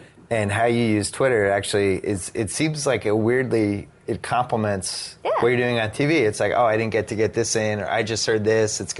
This information has a shelf life of 10 minutes. I'm going to fire it out. I used you as an example recently during something I was speaking at because I feel like the internet in general, whether it's columns on the web, podcasts, whether it's Twitter, social media, it's, of course, lowered the barrier to entry, right? Yeah. Used to be you had to get hired by the newspaper. First of all, the newspaper had to find printing presses. Someone had to pay to print the newspaper. That was how you got yourself out there, a magazine in terms of writing. Or you had to buy a radio tower, or you had to own a television studio and the cameras and the crews to go at it, or something like that. Well, with the internet, you can start writing in Boston and just saying what you think, and people can find it and read it. And then it evolves into the podcast and evolves into everything we have today. Same with Twitter and social media. Well, on a tiny, small scale, that's what I can do during a game. Yep. I can't get in everything that I report onto the broadcast. And I don't even put all of it on social media because, frankly, I was at the Spurs-Cavs game last night. And, yes, a lot of people were watching that game, but a lot of people who follow me couldn't care less about that game. So I try to meet it out so they're not getting 3 straight hours of every little detail of Kevin Love's fingernail or whatever. But yeah, it's a great way to get out little bits of information that there's too high a barrier for entry on TV. Because I'm at that game with Kevin Harlan and Charles Barkley and Chris Webber, which is great. I mean, there are no 3 guys you'd want to watch a game with. But Charles has a lot to say. So I'm not always getting the word in edgewise. I can get it on social media. How about the height differential with some of the NBA players you have to talk to? It's brutal, man. I'm 5'4". Yeah. I have a sneaky rule. So they gotta lean down. No, here's my sneaky rule. You can look for this if you care to. I do care. I have a 1 foot rule. If you are taller than 6'4", so if you're taller than a foot over me, and I will bring that player over to the scorer's table for the post-game interview, so that he can lean against the scorer's table. We can put his butt against it. And take That's a good really 8 inches off of his height. Wow. Otherwise, I have no shot. Now, I get screwed when it's like I'm interviewing Kevin McHale at the quarter.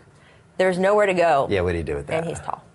So, yeah, sometimes it looks ridiculous. I look like I'm from a smaller alien race next to these guys. It doesn't look normal. But. So you're always rooting for a situation where Kyrie Irving does really well. I'm psyched about guards playing well. Come on, guards. Awesome. Go guards. Do it, guards. Exactly. Run more plays for them. I had to interview Nate Robinson after he was the only player left standing during the Bulls. Remember the Bulls Nets series? Oh, yeah. Where every member of the Chicago Bulls was in some sort of terrible disarray. Lil Dang was in the hospital. Derrick Rose was, of course, injured.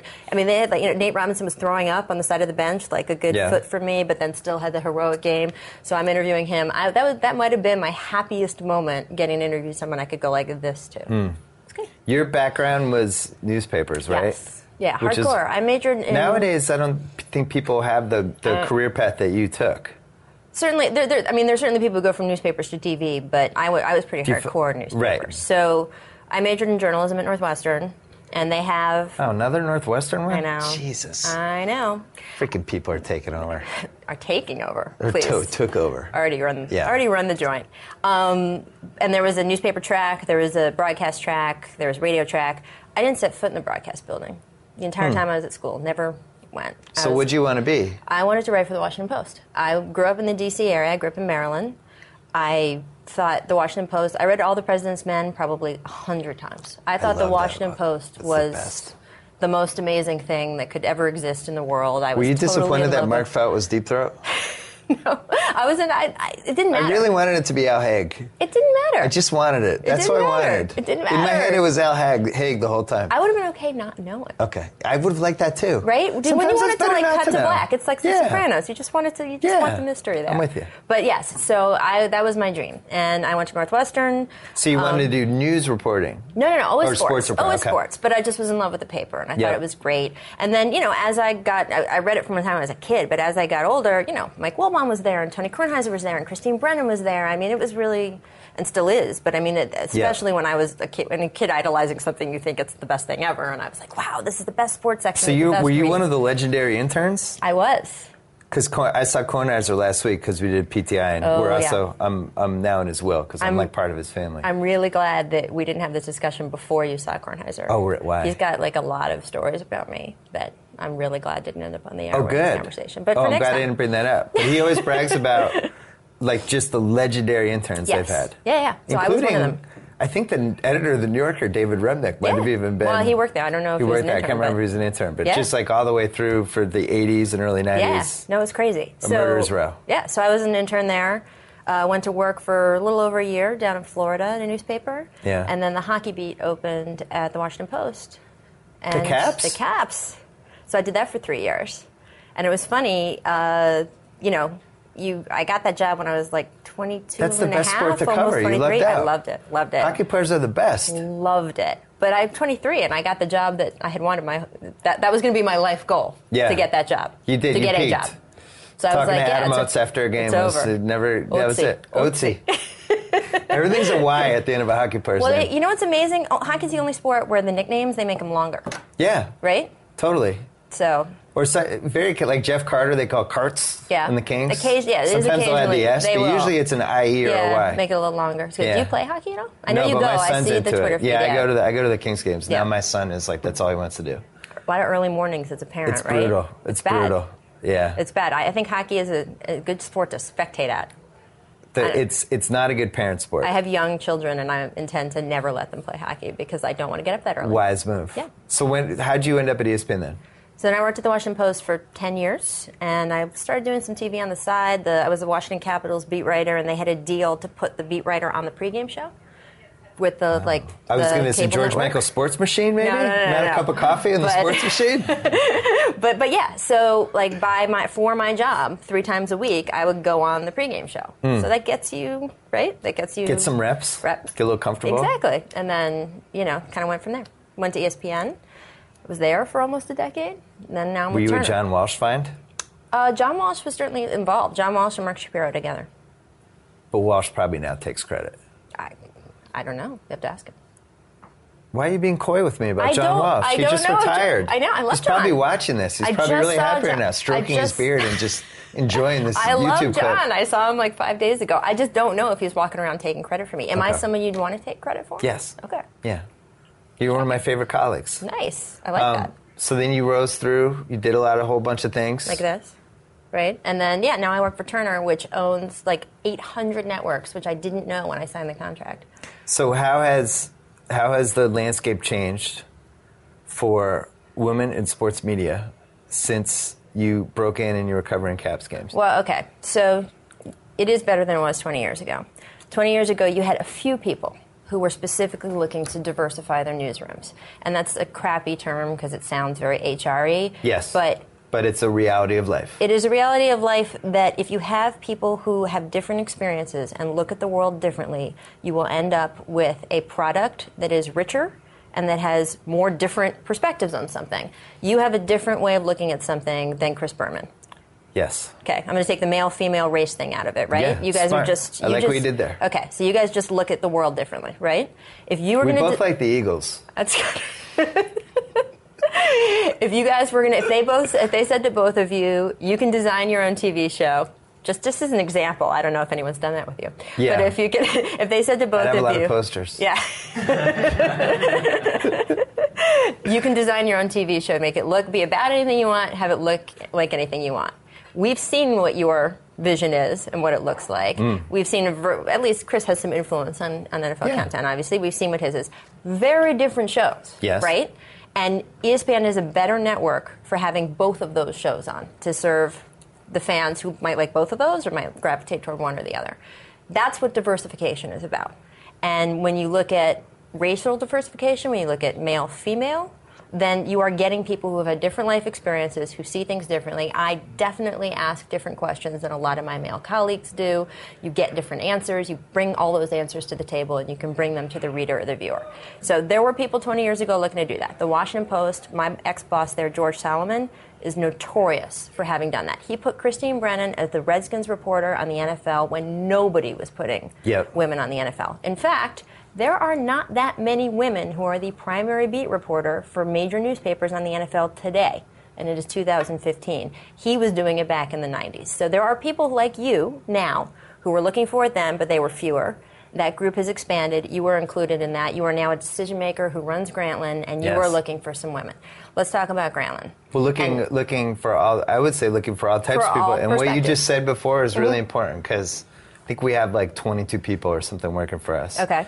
And there's going to be points when everybody's in a large room, and when you're talking about like, hey, let's come up with a theme week, or what do you think about this decision we just made with this important thing that happened that might have made us look bad or look good or whatever. Right. Yeah, I want more perspectives than just white dudes. Right. You just want different perspectives. Yeah, you don't even let's not even people. talk about white dudes versus black or women or whatever. You just want different perspectives. You had a different background than you did, and you did, and you want like a nice little mix of takes, and that kind of leads you to where the right path is. Right. So you want that, obviously, at the entry level, when you say I'm looking for people, right? I think there is now a larger number of people than there used to be looking for people with different perspectives. I would say it's much larger than absolutely. 20 years ago. Yeah. Where I think the bottleneck is now is within those organizations, when people think of their top positions, I don't think people are as open-minded about that as they like to think of themselves as. You mean in the executive level? I mean that... Or are you talking about like main hosts, all that stuff? Yes. Gotcha. So let's talk... There are exceptions, absolutely, but I don't think exceptions are the rule. People are always saying, oh, well, Doris Burke does some play-by-play. Yes, and that is fantastic, and she's very good. But when you think about the thousands... it might be more than thousands. How many professional sporting events are called on TV every year? NFL, NBA, Major League Baseball, hockey, let's just go with those four, or NASCAR, add those in. What percentage are called by a woman? I mean, it's infinitesimal, right? Yeah. Or have an analyst who's a woman even. It's not fair to bring in Doris because she's the most talented person at ESPN. But that's why people say, but she actually can do 5 different jobs. Right, and you've seen her dribble. It's pretty impressive. Yes, and still has a handle. I know. Yeah. But that's my point, is that people say, oh, well, Doris Burke does play-by-play. Okay, I mean, that's great, but Doris Burke is a singular example. Yep. The NBA project at ESPN has a female host. Yep. That's fantastic. Sage is terrific. How many other positions like that are filled by women? None. The baseball guy at Fox is a guy. The football guy at CBS is a guy. Right? The lead football host at ESPN is a guy. Well, part of the problem is turnover and people don't leave. And sometimes you get a job, with somebody being in the same job for 20, 25, 30 years. Yeah, it is part of the problem. I mean, I'm not blaming, hatred as part of the problem. Yeah. I'm just saying that there is a large-scale problem because you now have a generation of women who are in their 30s and 40s who aren't necessarily what people are looking for when they think of the best jobs. And that's where I would love to see more change. With the NFL being an issue over the last 6 months, especially in relation to women's issues, we saw a lot of television networks put more women front and center. Scrambling to put women There was a lot of scrambling, right? Or op-ed pieces by outside columnists. Oh, yeah. Well, what about the fact that women are capable of having an opinion on other issues besides women's issues. Yeah. That is a battle that is hard fought. A lot of positions for women in television are asking men what they think. So if you're put in the host spot, you are asking men what they think, right? I'm asking the analyst what I think. I'm asking the reporter what they think. I'm asking the men around me what I think. My job is to read the prompter, maybe come up with some good questions, but ask someone else what they think.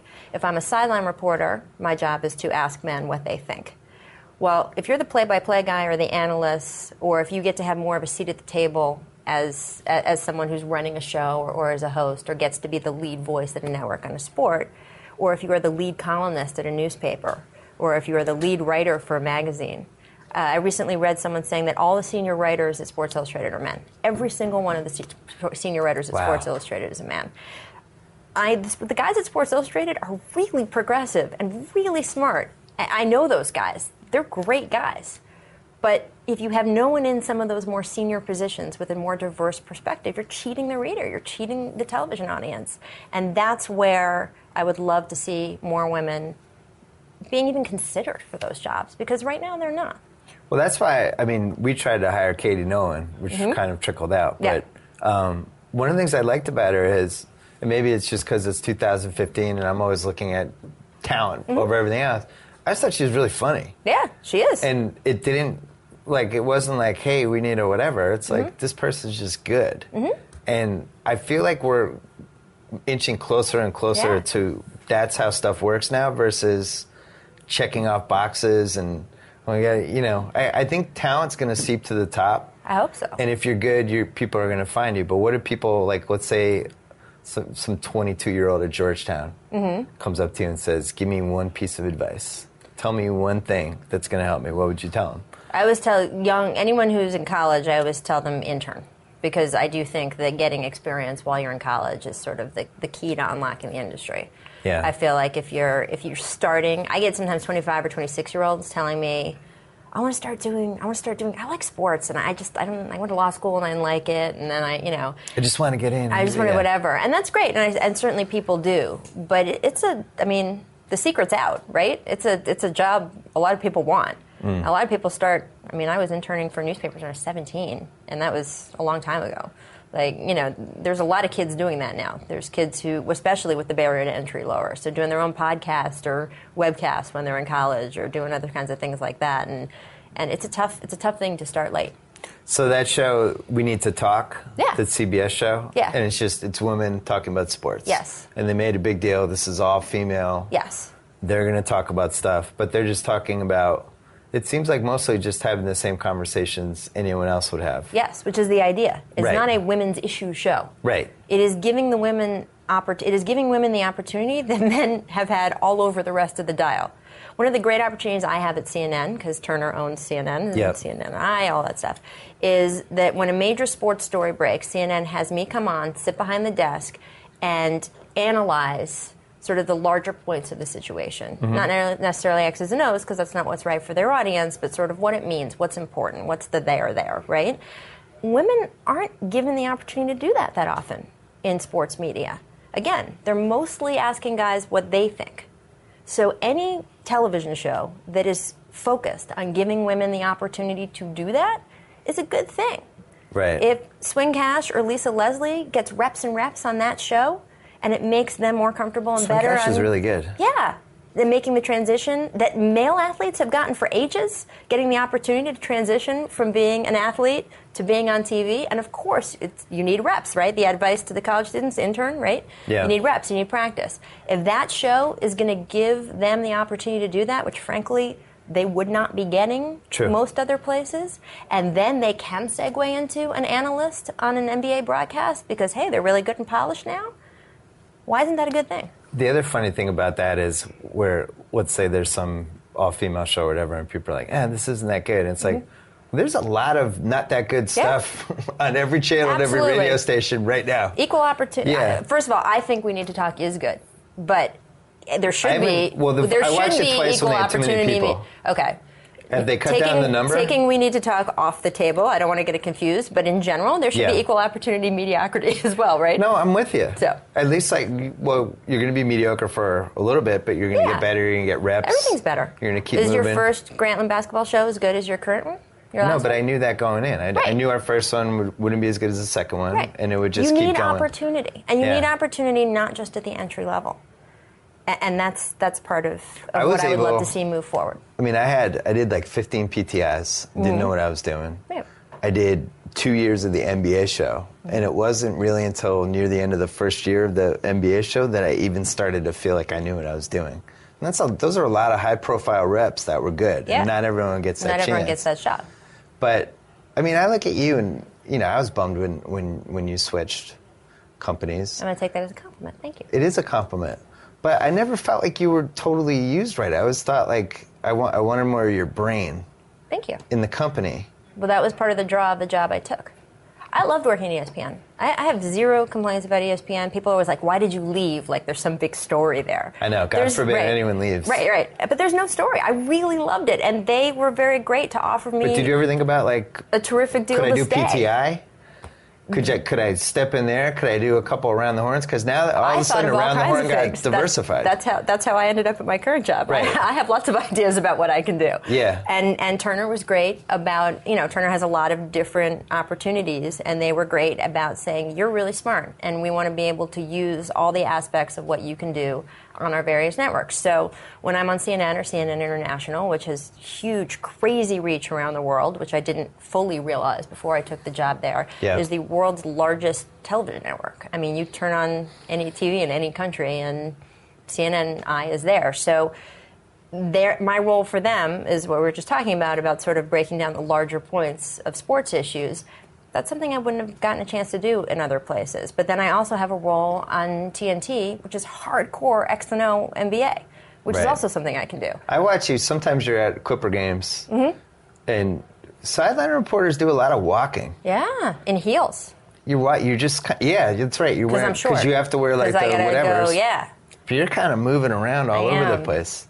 I am. I was kind of secretly waiting for you to come into the aisle and interview me, but you haven't cared. I mean, you're big time, but... No, it's just kind of just one time, like somebody cancels or something. Well, I'm holding my Popcornopolis. Right. I have some thoughts on whatever I'm watching. DeAndre Jordan. I'll put you on the list.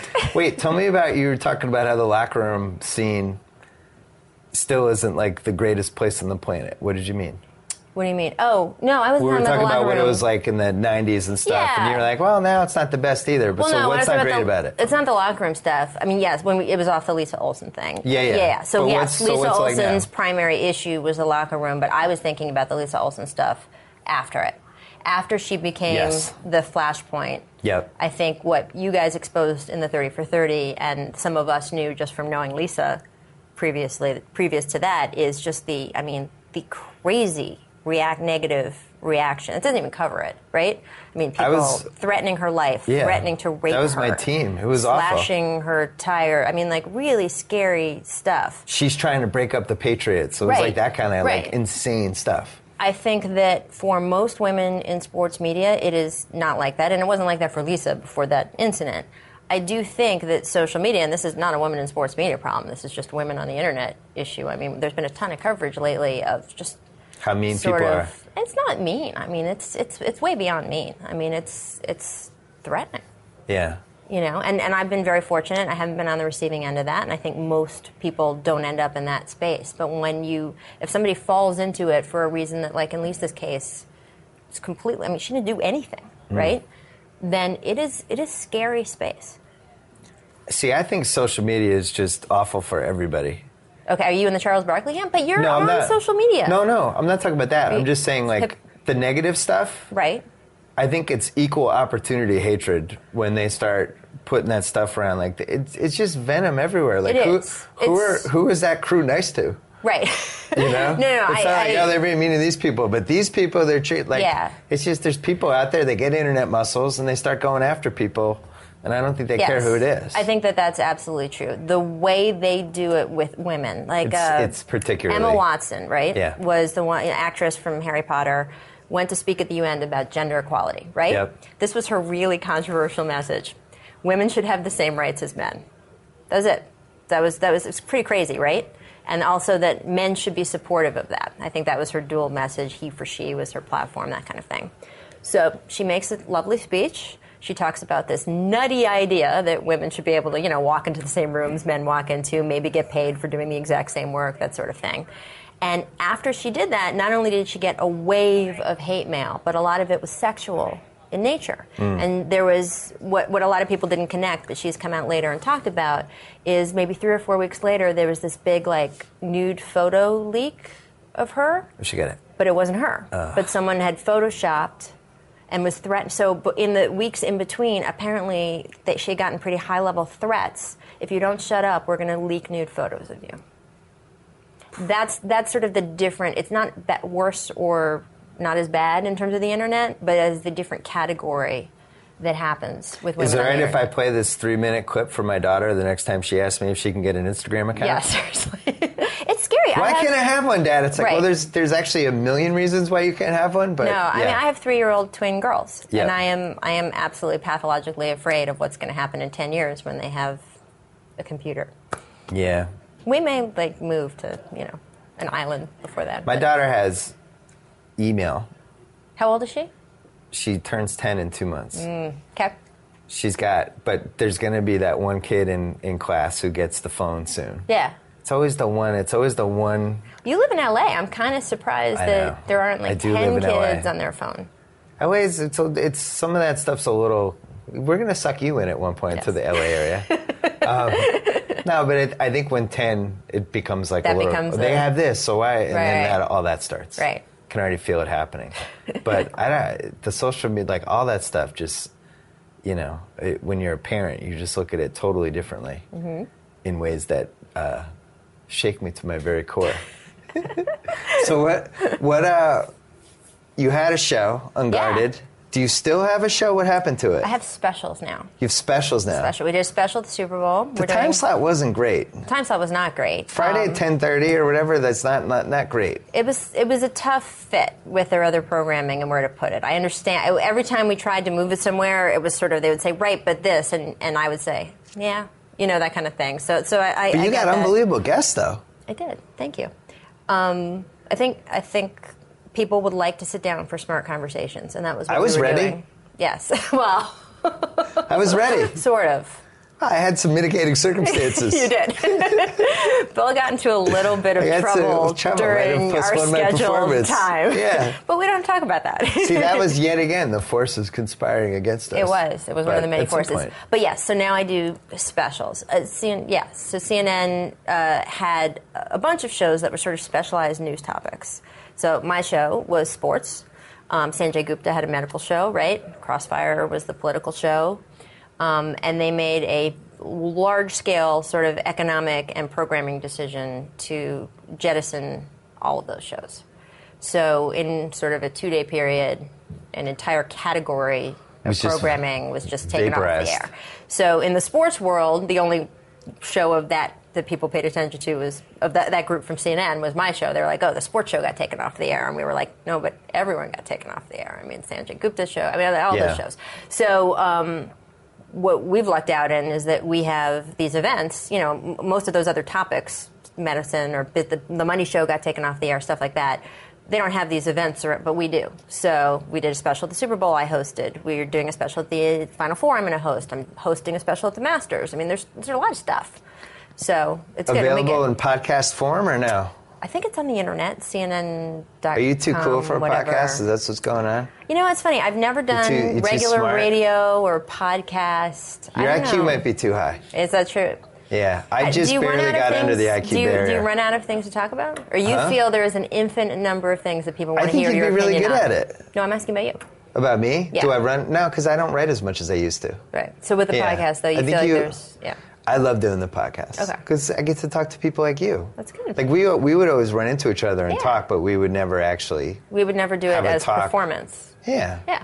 So playoffs, Eastern Conference. Right, so... First 2 rounds, Eastern Conference. I'm doing the NCAA tournament. Oh. So, Where's that going to be? Where's Do the you know? NCAA tournament going to be? where are you going? It's this event that they hold all No, over I the know country. That. I know that. Where are you going though? I believe, you know what regions? I believe I'll be in Louisville the first weekend. You may have to edit that out if my assignment gets changed. But Okay. yeah, so that's the And where's the original Final plan. Four this year? In Indianapolis. Home of basketball. They have it. The NCAA explained to us they have a special relationship with the city of Indianapolis. Dirty little secret about Indianapolis. One of the best places to have any sporting event. They have a Steak and Shake downtown that's open 24 hours. Indianapolis is the best. There's a lot of media people who like that. It's the best. Yeah. Miami, New Orleans, Indianapolis. Those are my 3 favorites. San Diego? San Diego's like kind of, I don't know, it's spread out. I don't like spread out with my sporting events. I like when there's pockets. New Orleans, my all-time favorite. New Orleans is the best. Best city to visit. You want to be able to walk. If you haven't been to New Orleans, go visit New Orleans. It's just built for sporting events. Best they should food, have Super Bowl best there people. every year. Yeah. You walk out the door in New Orleans, you know where you are. This is you travel a lot, right? I try not to travel as much as I could. That's a wise man. I try to be a decent family man. Right. Try. How's that going for you? Try to be a decent. I don't know. Ask my wife. Okay. We could bring her on here for performance podcast. She'll never come on the podcast. Yeah, she's a wise woman. It'll never happen. All right. So if you travel a lot, yeah. You know that there are a lot of American cities where you could walk out the door, and if somebody had blindfolded you on the plane there, you might not know where you were, right? Are you in Houston? Are you in Denver? Yeah. Are you in, right? All that stuff. New Orleans, I love cities where you walk out the door and you know where you are, where the people are distinct, where the culture is distinct, where the landscape is distinct, where the food is distinct. You walk out the door in Seattle, you know where you are. Right? San Francisco's like that. Right? San Boston's Francisco, like that. Boston, Yeah.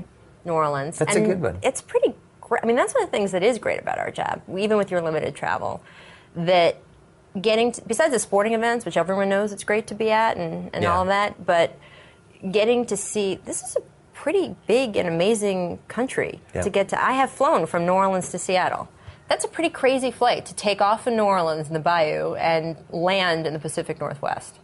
And watch the country pass by out the window. Yeah, my favorite is when you find out stuff like we had to go to Memphis one year for the show. Right. And you're like, oh, this Memphis is Memphis? is the best. This is great. They have a trolley? Right. And chicken. Right. I love it here. This is great. Now we all know the key to Bill Simmons' heart. No, I like when it's easy. I mean, first of all, my hotels, I need to have coffee within a block. Mm-hmm. Don't make it hard for me to find coffee in the morning because I got my glasses on. Your I'm barely producer would awake. not let me put the coffee on the table. I know. Well, I'm not going to defend him.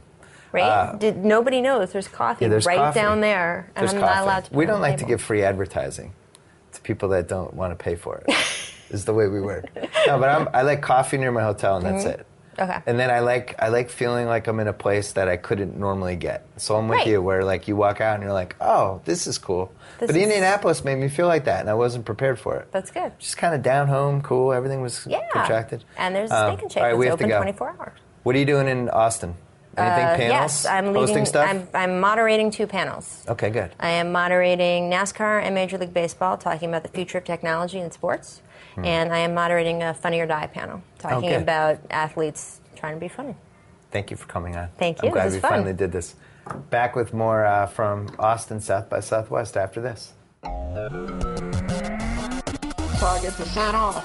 Whoa. Thank you for downloading the BS Report with Bill Simmons. Too much fun. Check out more podcasts at the iTunes Music Store or at Podcenter at ESPNRadio.com. Peace out.